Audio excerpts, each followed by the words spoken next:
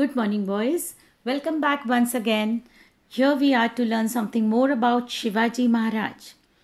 Well, boys, in the last lesson, we had learned about how Shivaji faced the four great enemies: the Mughal Emperor of Delhi, the Portuguese of Goa, the Siddhi of Janjira, Sultan Adil Shah of Bijapur. We had learnt about how he had captured the fort of Turana and renamed it as Prachandgarh. We also learnt about the fort on the hill of Muramdev, how Shivaji captured that fort, he built it, he completed it, and he named it as Rajgarh, which became the first capital of Swaraj. Now today we proceed with the lesson number 8, defeat of the internal enemies. By use of force. The Mavlas of the 12 Marvels gathered round Shivaji, ready to do his bidding. They lived for Swaraj and were willing to die for him. They were simple Maratha folk. They loved Shivaji more than their life. But some people were jealous of Shivaji's achievements. He had to bring such people to book. Kandoji and Baji Ghorpade were two sardars in the service of Adil Shah. The Shah incited them against Shivaji. They created a lot of trouble in the Kundana district, but Shivaji was more than a match for them. He defeated and drove them out.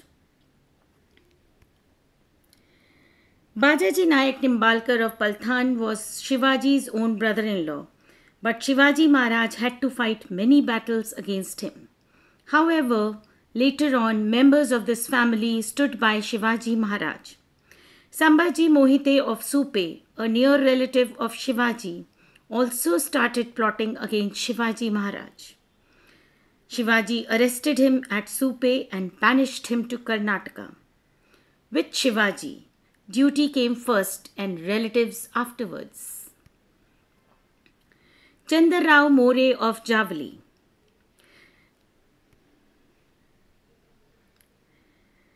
The greatness of Shivaji's achievements was recognized and applauded everywhere.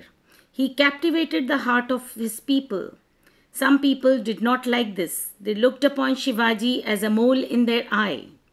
The More of Javli was one such person. More was the Jagirdar of Javli. This Jagir, which extended from Raigarh to Koina Valley, along with the title Chandrarao, was conferred upon him by Adil Shah. Javli was covered with such a thick forest that even during broad daylight, the sun's rays hardly penetrated it. It was full of wildlife. Tigers, wolves, and bears roamed freely in the Javli forest. More's Javli was thus like a tiger's hideout. No one therefore crossed More's path. Only Shivaji had the courage to do so.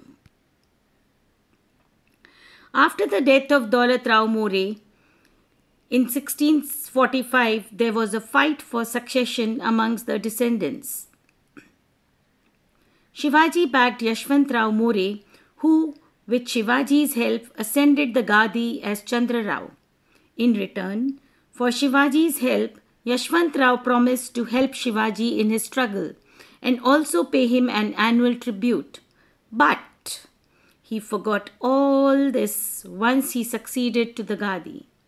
He started attacking Shivaji's territory and harassing the people. Shivaji realized that unless More was punished, he would remain a constant danger to Swaraj. Rebel and you will die. Shivaji first sent a stiff note to Yashwant Rao More. You call yourself the Raja, but I am the Raja of this territory. This kingdom is Lord Shiva's gift to me. So do not call yourself the Raja.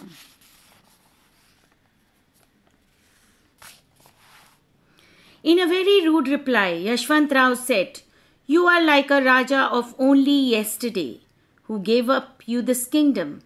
If you come to Javli, you will be trapped. By the grace of God, I have received from Adil Shah the title of Raja. He has also in his graciousness given me a throne and the panoply of a Raja.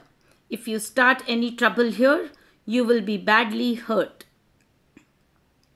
Shivaji replied, "Give up Javli and your pretensions to kingship. Come before your master with folded hands and accept his service. You will refuse to do so at the risk of your life." The conquest of Javli was a difficult operation. It was covered with thick forest and protected by impregnable Rairi fort. More also had numerous followers. Shivaji, after making thorough preparations, attacked Javli. Yashwant Rao held out for about a month but suffered very heavy losses. He then escaped to Rairi along with his family. Shivaji conquered Javli and then marched on Rairi. He laid siege to Fort Rairi. Yashwant Rao fought desperately for 3 months, but he had to give up. Fort Raigad. The conquest of Javli was a very important landmark. This doubled the boundaries of Swaraj under Shivaji. Yashwant Rao's army too joined the forces of Shivaji. The strong Rairi fort became a part of Swaraj. Shivaji was highly pleased to have this fort under his control. He changed its name to Raigad. Later on, he built a new fort on the Bhorpaya hill nearby. It was named Pratapgarh. So boys, we all have learned that Shivaji's firm determination helped him to move steadily towards his goal of establishing Swaraj. So we all can see very well how Shivaji never gave up in any of the situations. So we learn that we should never give up. Boys, stay in, stay safe, spread happiness, and do take care of your loved ones until we come back again to learn something more about our great leader Shivaji Maharaj. Thank you and have a good day ahead.